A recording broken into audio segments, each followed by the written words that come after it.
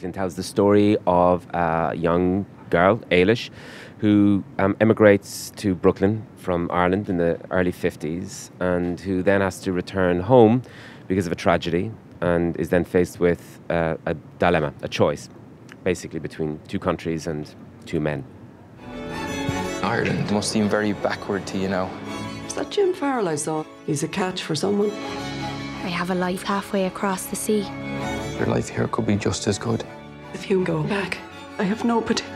I want you to stay here with me.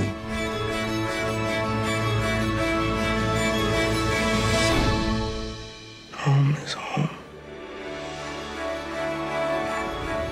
I had actually read the novel a couple of years before I even heard about the story being made into a film. So I had read it already, and I think I kind of referred back to it a few times in the space of time between when I had signed on to when we actually made the movie. I went back to it a little bit because it was quite informative when it came to her relationship with her dad and the earlier section in Ireland. But I think once we got into it, we were so bloody lucky with the script that we had. It really was so terrific, and there were no changes to make. So once we actually started to shoot, I was just kind of very focused on that.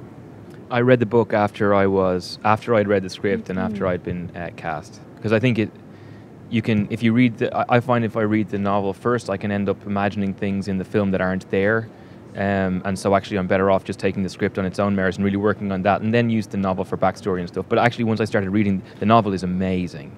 So it was just fun to read that anyway, and then use little bits of that for the filming process. But really the reason for me to do it was the script was great, and Saoirse is amazing and John's amazing, and that was the reason I got involved. No, we did do a lot of research with Francois Séguin, who's a brilliant production designer. Because it's not quite the 50s that we think of in terms of it being pop culture. I mean, it really is sort of post-war look to everything. So we looked at vast numbers of photographs to get the look, and then to begin to sort of construct how the worlds might contrast each other, but also how they would echo each other. Because the whole film is sort of constructed on pairs, on doubleness.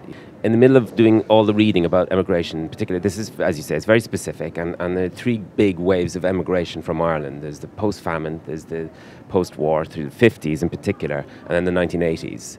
And this is very specific, but the only other account of a female point of view is actually in Heinrich Boll's book, which was called his Irish Notebook.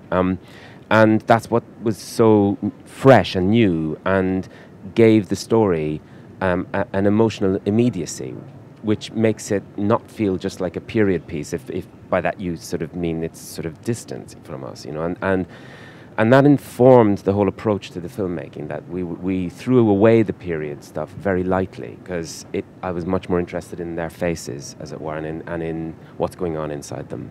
It's also such an interesting time, I think, regardless of the period, to follow a young woman, because I think you even saw with me, I was 20 when we did it, and I certainly felt that as soon as I hit that age, this whole other world had sort of opened up and everything was shifting for me. And I think it does for a lot of women. It is definitely those first few steps into young womanhood, where you're kind of starting to sort of define who you are when it comes to your work and your relationships and your family and all these different things, and that's something that in general just hasn't really been explored that much, I don't think, in film, and it's such an interesting time for a woman, so that was really exciting as well.